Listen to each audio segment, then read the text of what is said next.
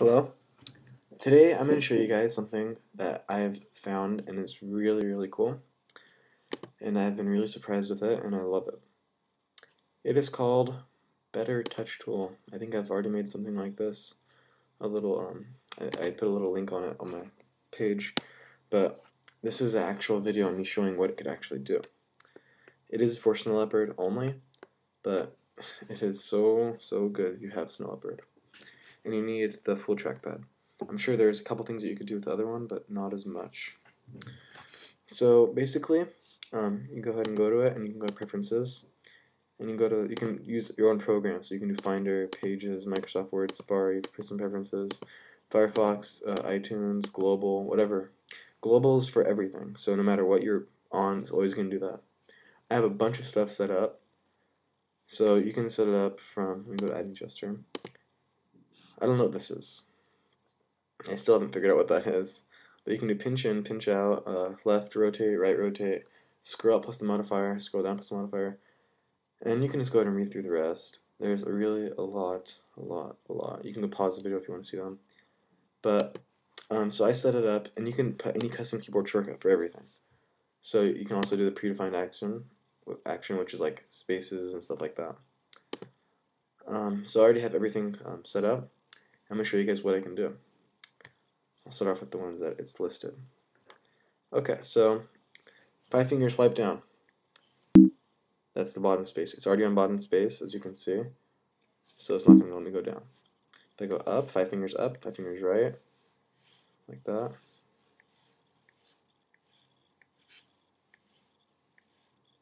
It's really accurate, and it works. Another thing you can do is now the 5-finger tap, show dashboard. That works just as well. Let me use show live view. This actually shows what I'm doing on the trackpad. So if I go like this, it's 5 fingers. 4 fingers, 3, like that. So I'm going to go ahead and close this so you know exactly what I'm doing.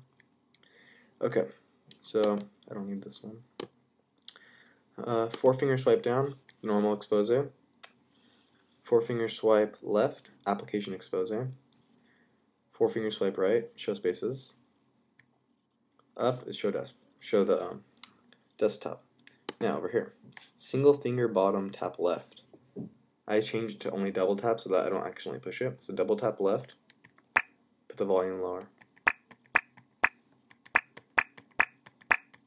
You can also change that to normal, so if I take that off, double tap, what it would be like is this.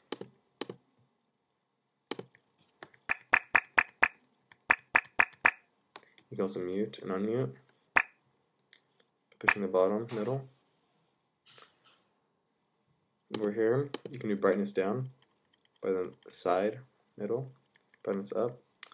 You could also open up iTunes by pushing play on the top. Play, pause, back, and forward.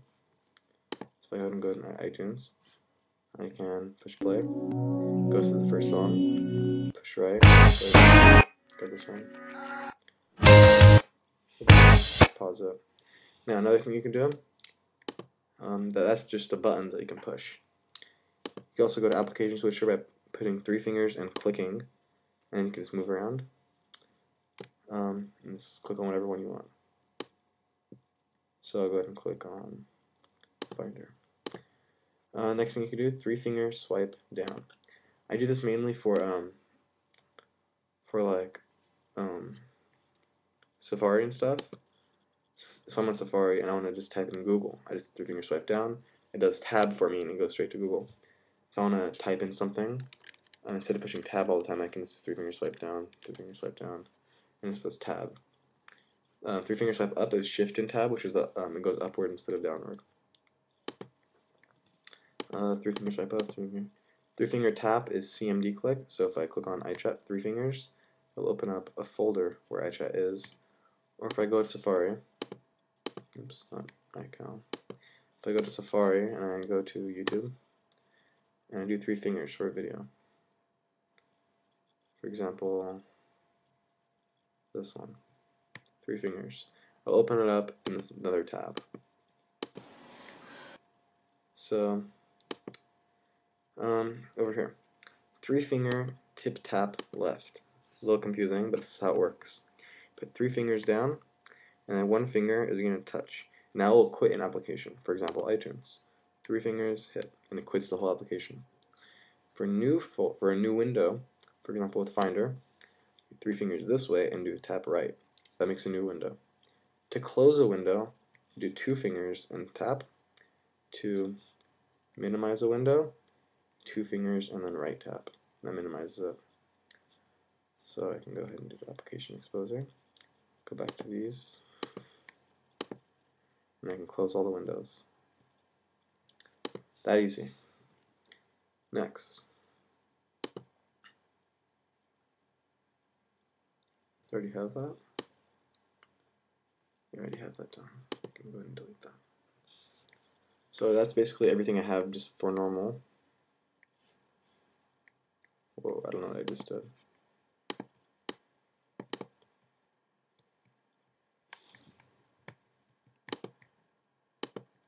Okay. There. Remember, you have to be precise in what you're doing, so if you have too many things set up, you may actually do something that you don't want to. So that's the spaces, okay.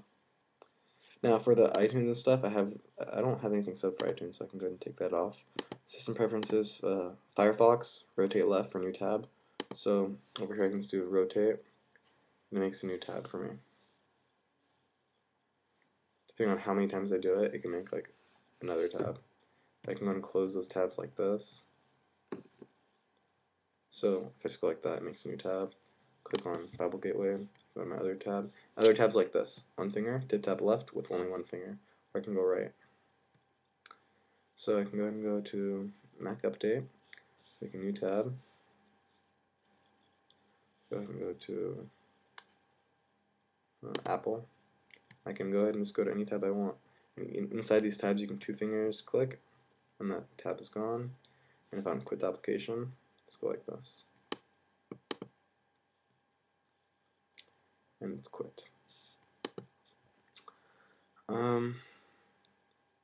That's it for that. System preferences. Okay, this was what really bugged me before. Is normally in system preferences, normally you would have to, if you go to dock for example, you have to click back. So I decided, hey, why can't I just 3 fingers? So 3 fingers right and forward, I can just do back and forth now. You couldn't do that before, which is really buggy. You can do it with this. Safari, I already showed you. Microsoft Word.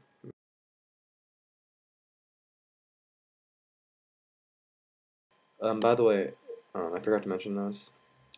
It'll probably have a little thing in the beginning that said it. But you can also use Magic Mouse. And there's a lot of gestures you can use for this too. So there is single finger tap left. It's basically everything. Single finger swipe up, swipe down, left, right. 2 finger tap, 2 finger flick, 3 fingers, 4 fingers.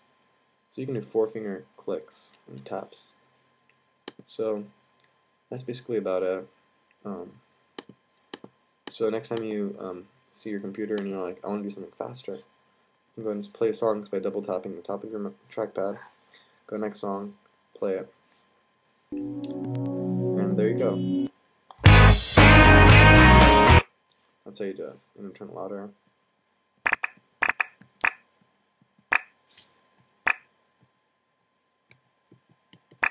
I'm not hitting it exactly, hit it exactly. Double tap. You always make sure you hit it right in the right spot. Just like that. Let me turn off this so I can use the whole. So that's basically how to do it. You can also change the repeat time, so for zooming or anything like that, change the sensitivities, the tap sensitivities, general tracking speed. Change so that if you like your thumb on it always, you can change it for that. So that's how you do it. That's BetterTouchTool, you guys. I hope you like this tutorial and review. So thanks for watching. Goodbye.